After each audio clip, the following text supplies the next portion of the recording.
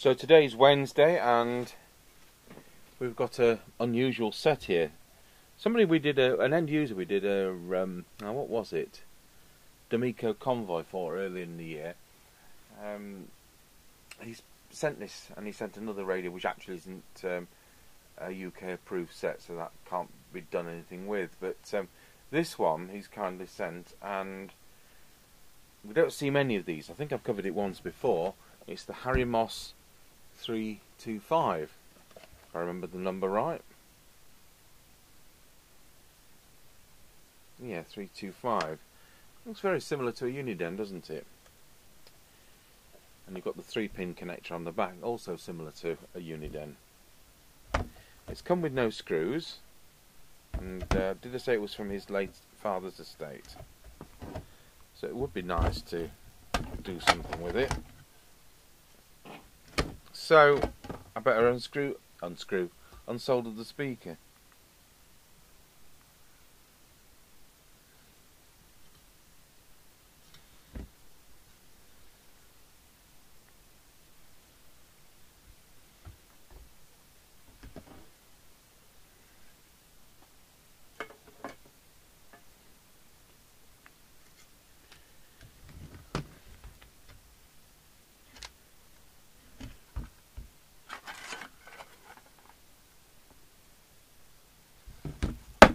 They're not as nicely made as some sets. In fact, I would suggest it's actually hand soldered rather than flow soldered.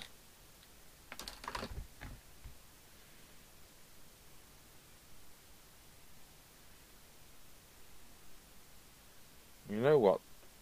It's had work around the synthesizer, which in this case is the LC7136, which is the fatter package version of the Sanyo LC7137. Oh no, it's not that chip. No, I'm lying. It's had work with the ribbon cable between there and the front panel.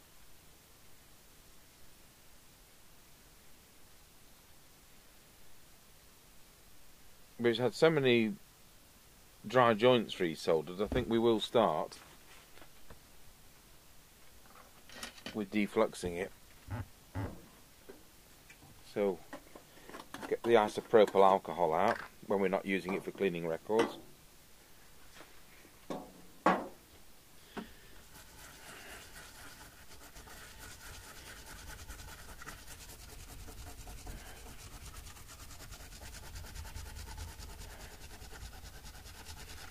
And then we'll need to make a microphone up for this set because I can't remember what they are offhand, but I'll look at my handy list. But we may as well start doing this because if there's going to be any fault, I won't be able to see it. I won't be able to see where I'm soldering with a board in this state of flux.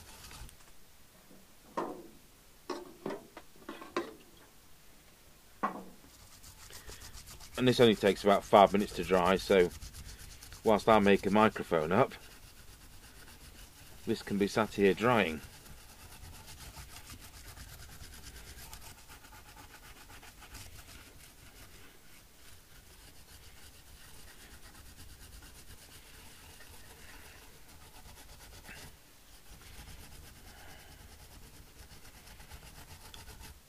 I could do a bucket load of new sets. We've got quite a few new sets, but I think most people prefer to watch me actually mend sets that have come in as scrap.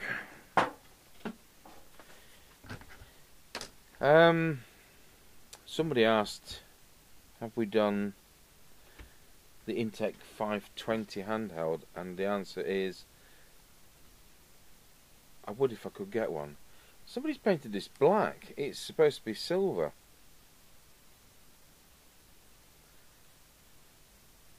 How bizarre.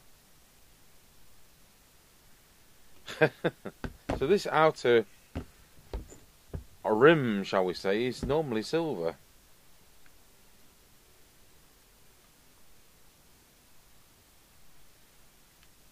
That's probably why they've had the ribbon cable out to turn it into a black one.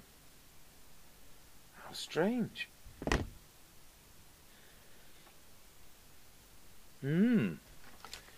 So what we do have is the standard 3-pin power lead.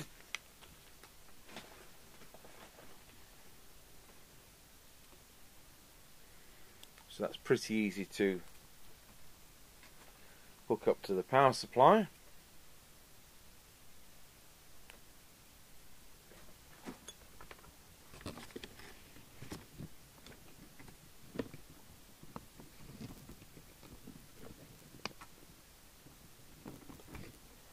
We've got a couple of these charts. I don't know whether this came from Knights or what, but what does this say?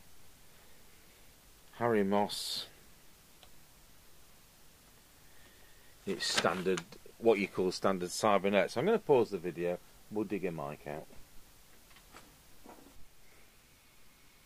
Okay, so I had a circuit diagram, so I looked at that, and I've been able to make up a chart to do this. Hopefully. I'm sure we've done one before, but there wasn't a chart in the file, so don't know. Not bothered, don't mind, we can do it again. Right, so we'll plug in and plug the... Of course we don't know whether it works, as I say, it's an estate radio, so you know, it may work, it may not work. You know, it might have been slung in the corner as a non-worker, I don't know. So always makes it interesting when you're not quite sure.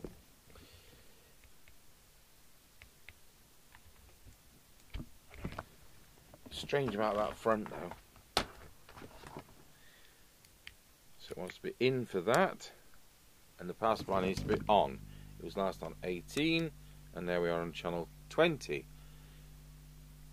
Nice pale blue meter, pale bluey green, a bit like the Midland Precision series, and with a black needle you can actually see that. So we're going to transmit, and the radio isn't going in to transmit. That's interesting, isn't it? So have we got receive, or is our microphone chart lying?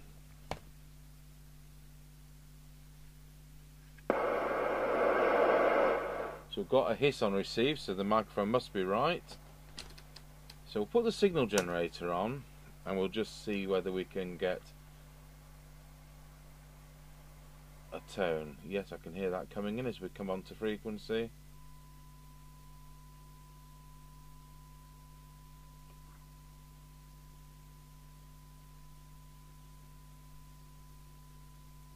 I've got an S9 signal on the signal generator.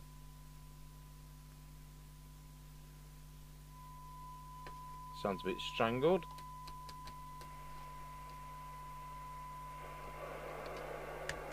Another sticky meter set. I think all sticky meters nowadays. Yeah.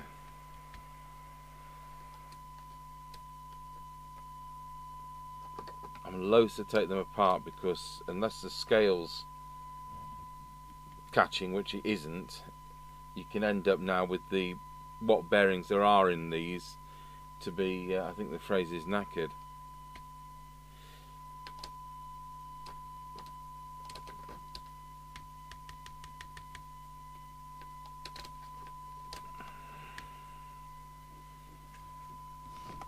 Anyway, it doesn't cure the transmit, and there is no reaction from going into transmit. There's no public address facility, so it's not like it's inadvertently got switched to the wrong mode.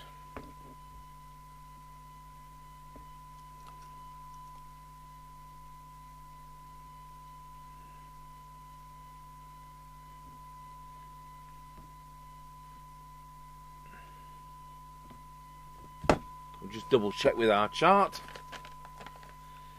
Harry Moss number 1, Harry Moss number 1, well, there we are. I might, if I don't get anywhere, I'll check with the circuit diagram, but the fact this receive, there's only the audio and the transmit, which could be wrong way around, and it would still kind of work. So I wonder what's happening there.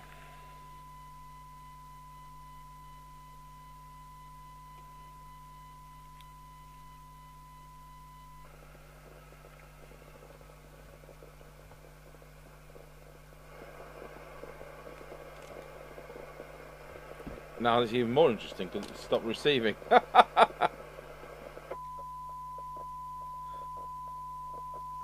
It's dry joints, isn't there?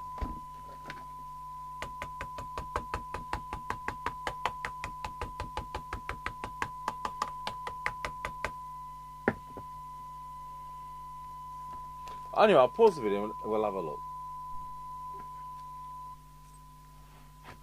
Okay, so I've got to the bottom of it. I did find a couple of dry joints which all help, but in fact the microphone chart was lying. So I'll show you that.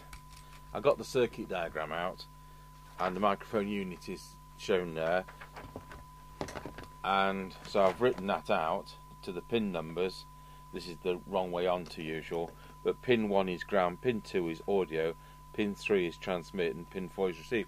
Well, the standard Cybernet mic, ground and audio the other way around, and transmit and receive the other way around, so no wonder we're not getting anywhere. So, having said that, the compiler of the microphone chart, they may well have seen a Harry Moss version of the Interceptor TC300, in which case that could well be the microphone they say. So I'm not saying it's wrong, but not this particular model. So hopefully let's go into picture in picture, and we might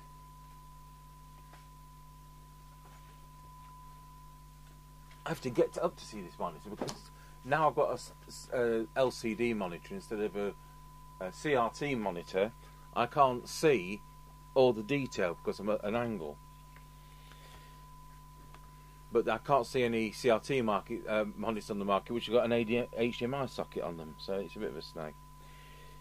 Right, in fact it's a come down, isn't it, to come down from a £1,000 Sony monitor to come down to an £89.99 Lenovo thing which has come out of Argos. Right, transmit, go on to high power. Oh, we're in audio there. It's doing 2.8 watts. Nothing new there, is there? So there you are. That is number one problem, and I don't know whether we don't know whether this is supposed to work or whether it was discarded. I've done a couple of corker dry joints on it. I really have, and they're actually in the transmit section. So at least with doing that defluxing, I was able to spot those while I was just looking for dry joints. So we'll start with the transmit chain, and we've got 604, which we're not going to touch because it's going to be the VCO, I would think. I'm not going to touch.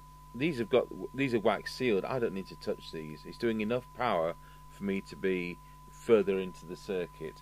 So we'll just see if we can do 602. And that's the driver.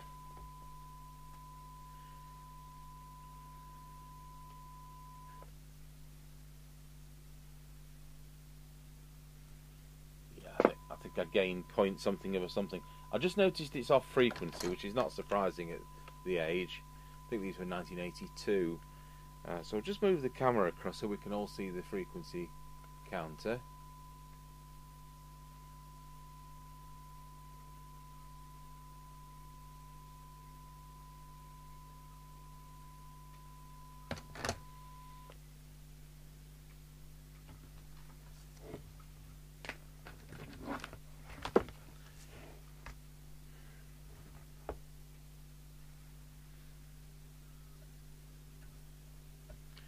Trimmer capacitor is a nice quality one actually down there.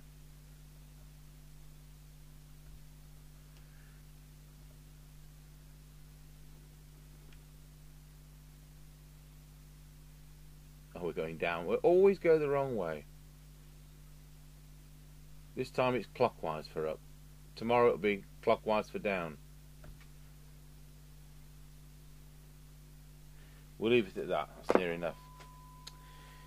So it wasn't out of spec wrong, but it wanted pulling up. So I thought, well, while we're tuning the radio, I will do that first. It's a sensible way to do it. We'll just move the camera back.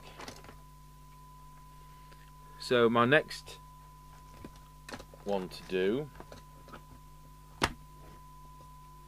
will be 601.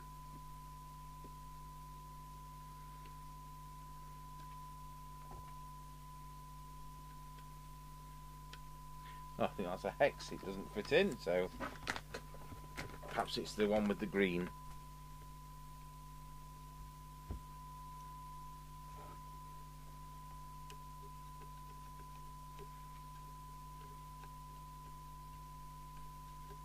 It feels like a slot. Let's try the yellow tool.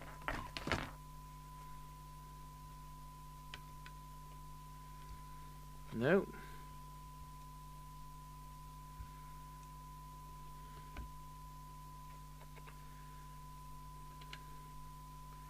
Well, that would fit in there if it was slackened off.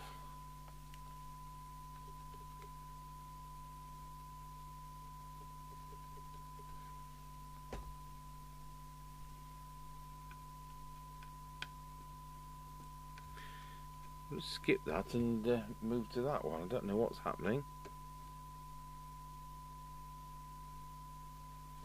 This next one, 303 is broken.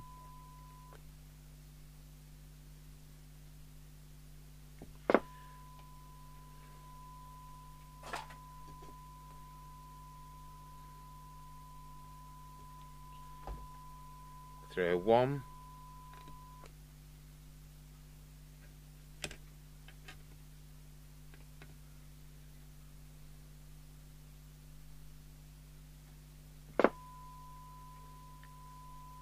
And back to the one we're struggling. Hello, Mr. Chippy. Mr. Chippy has joined me in the room and he's completing my phrases.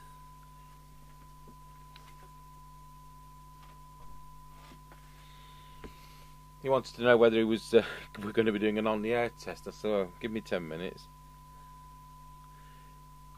So we'll go to...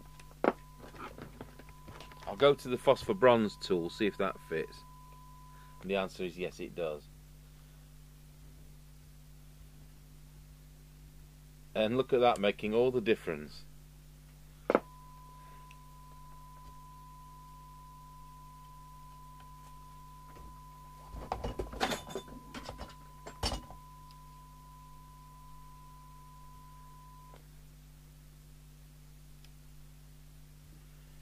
So that's 3.5 now. So we'll just back check on this one. Because they are interactive, as I've said a million times before.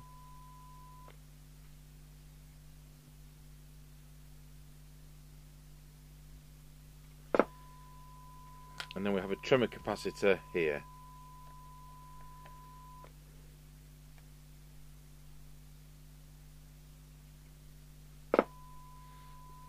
Anyway, we managed to get 3.5 watts out of it, so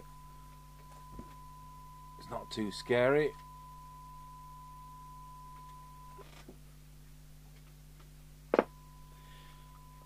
So on low power, we should have 0.4 of a watt, and at the moment we're doing 1.1, so that's not right. Now that is, I looked at the circuit, I've worked all these out, so low power is RV5. RV5 is there, so it's there. In fact, it doesn't go lower. I wonder if it's dirty.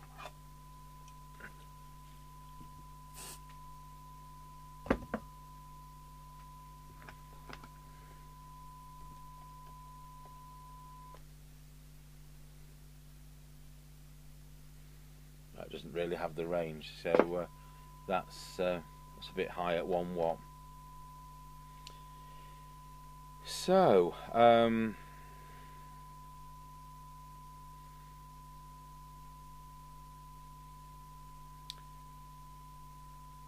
the transmit meter, for what it's worth,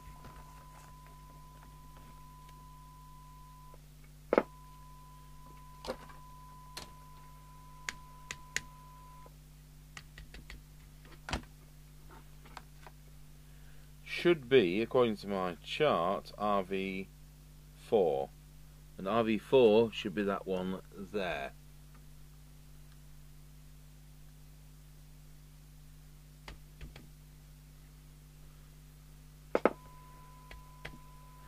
Well, that's set that if the meter didn't stick.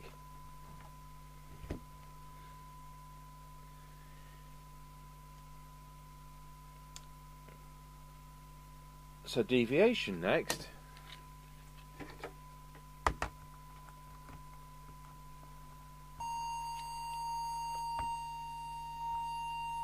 Wallow. So it's about 1.6, which is what you tend to expect. So we think RV3 is deviation, which is down there. And it is.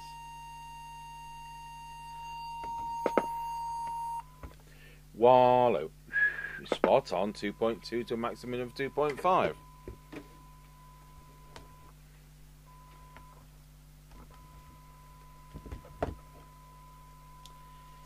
Right, that moves us over to receive.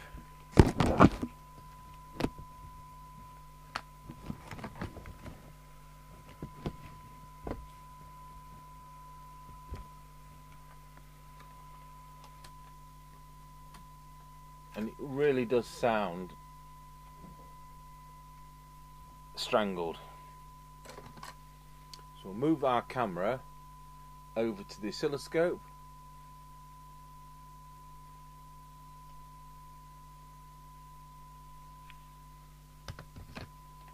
Put S9 signal equivalent of 100 microvolts on. We'll turn the volume up. And I reckon from the circuit diagram that 505 is the detector, which is that one there.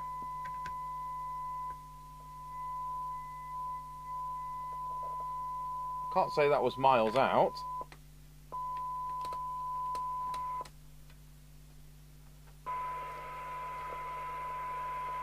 Okay, so now we'll move over to the cyanide meter, and I've borrowed the transformer. It's a 110 volt instrument for the Morse key that we did yesterday, so I'll need to go and recover the transformer. Right, well that's sorted the transformer out.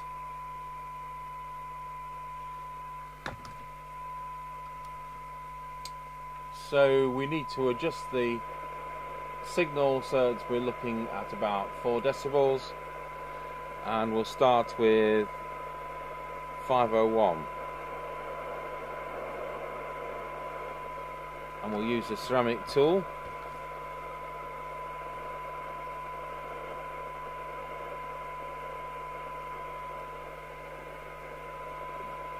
.502. Hey, that's made a difference, and it's already a very sensitive radio. 503.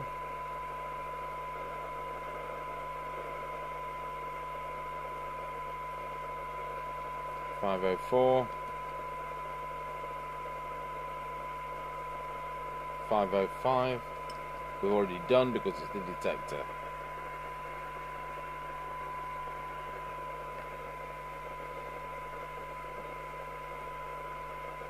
Right, so that's fine. So let's do the meter. So go back to an S9 signal. That's reading full scale deflection. And according to what I've worked out, the meter should be RV2. RV2 is there. Now this is going to be fun, isn't it? Because I've got to tap the meter.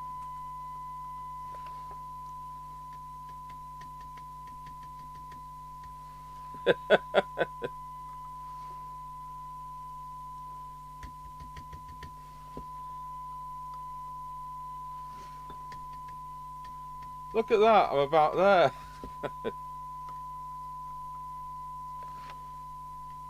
No, that's too high.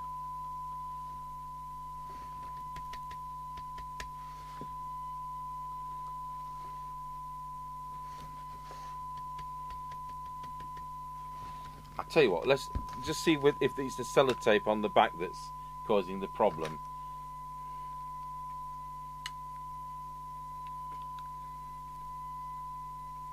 Because it can be.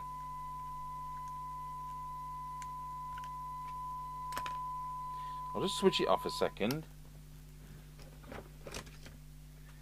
So because this adhesive tape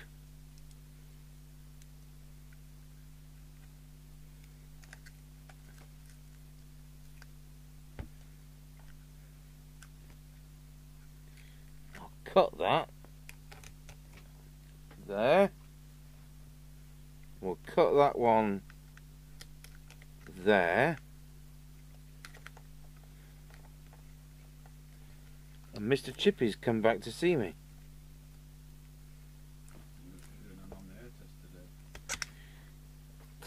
That was a hint, wasn't it? So we've got a little sticky meter. I might just be able to help it along or make it worse. Which do you think it'll be, Mr. C? Oh, he's gone.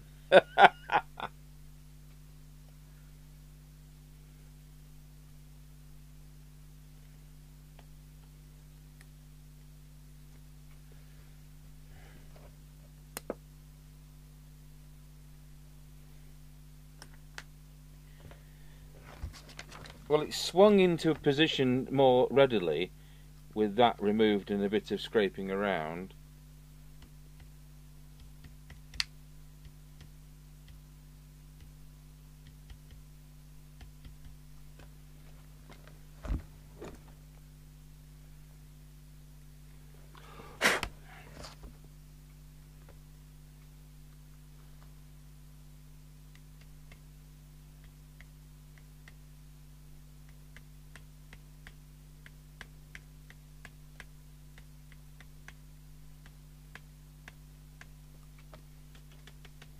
Well, it's about where I want it to read, but it's the same old story. You've got all the heat from the lamp from 30 odd years of use.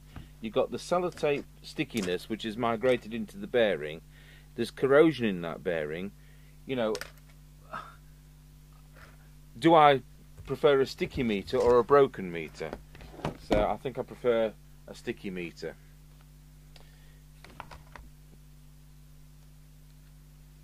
It's funny we've had sticky meters in consecutive sets. I don't often see them, to be honest. Right, let's look at the squelch, and that should be very straightforward.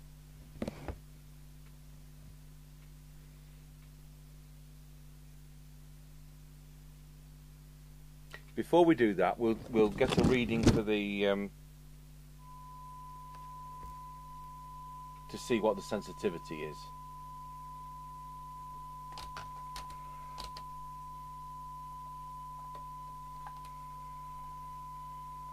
There we go. So that's set it to 20 dog biscuits. So Harry Moss PT325, 20 dB cyanide, 12 dB cyanide, which is the industry standard, 10 dB cyanide is the cheating one, and for 20 dB cyanide, I think we can all say that is spot on. It is doing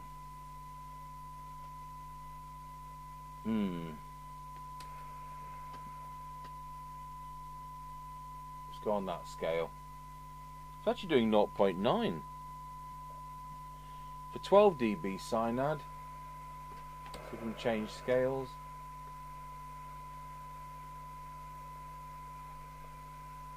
It's 0.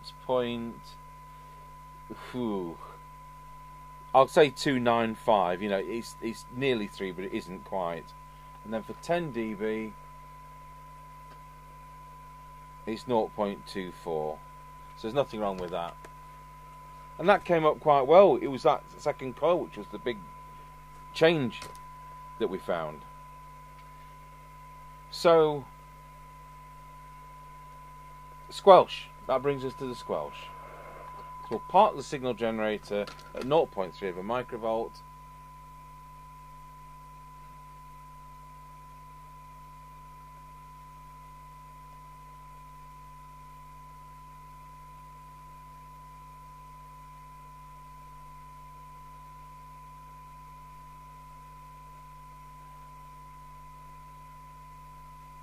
We'll look at the attenuator controls of the signal generator. So RV1 is the squelch, which is the one in the corner. It isn't labelled RV1, but by process of elimination, surely it must be RV1 if we can actually get the tool in through the wiring. So let's see where it is. I'll tell you what, we'll see where the strongest is first. So I've got it on full squelch. Let's see where that is. So 0.3, what? That's no good at all. That's 1 microvolt. What a wishy-washy squelch. So I'll turn it to full. We'll start from there. So 1, 3, 10, 30, 100. Well, that's too strong. We want it to come in at 100.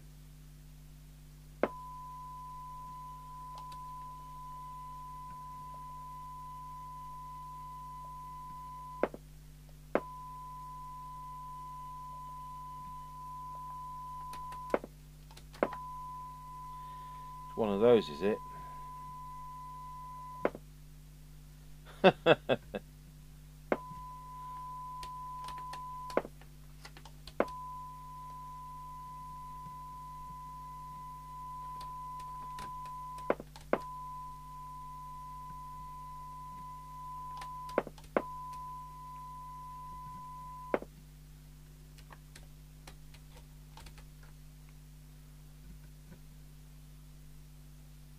There had to be something, didn't it, to let the radio down?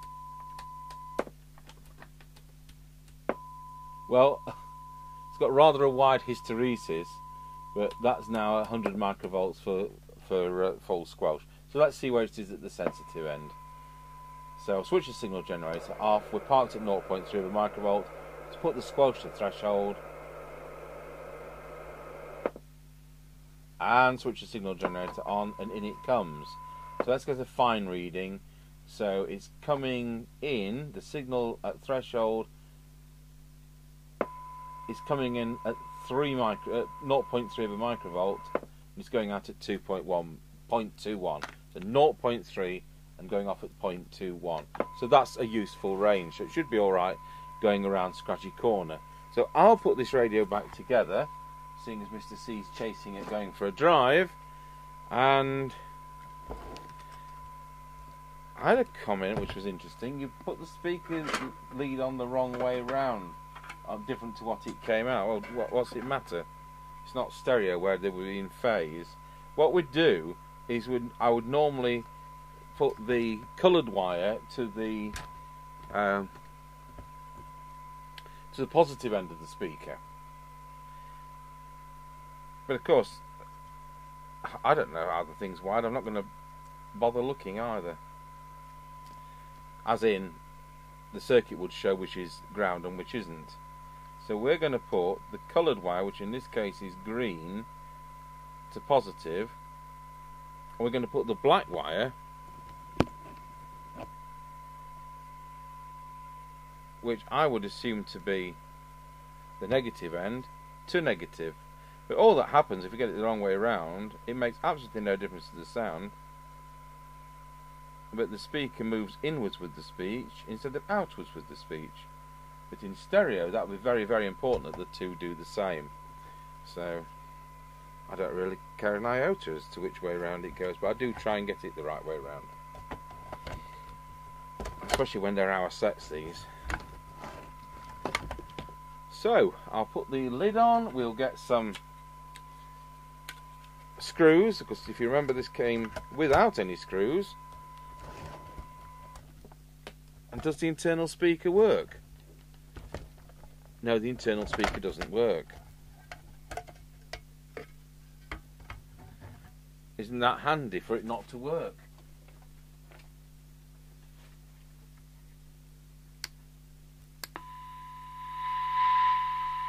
strange. I wonder if we've got an iffy switch at the back of the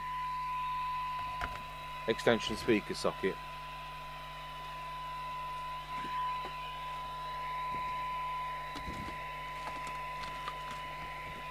We'll just see if we can find some screws.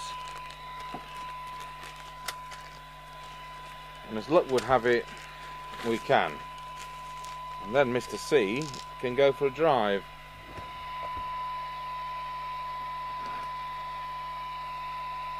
Uses the wrong screwdriver because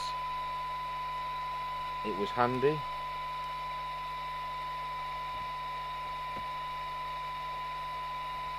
Ah, no. These aren't fitting. So they've had bigger screws. It all needs rethreading. By the looks of this. Yeah. That's got a damaged thread. Well, I'll come back to that. We're going to do the on-the-air test so Mr. C can do what he needs to do. And that's the door. I'm not sure why we would have the door at this time. Are you getting that, Mr. C?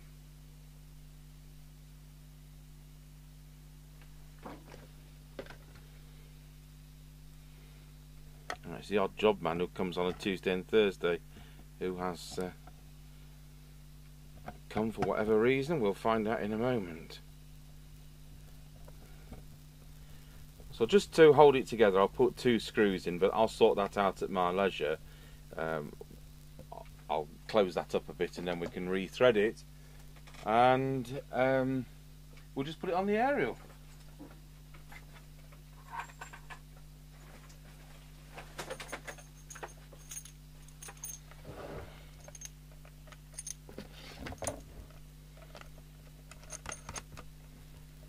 So let's see whether we can actually hear anyone.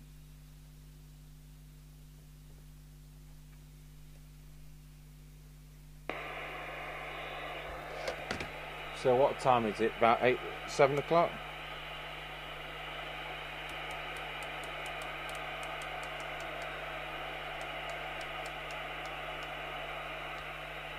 Bit of noise there. Bearing in mind we're 7 miles from anything and 35 miles from the nearest city. 19 Roger. Well, at least the meter didn't stick on that one.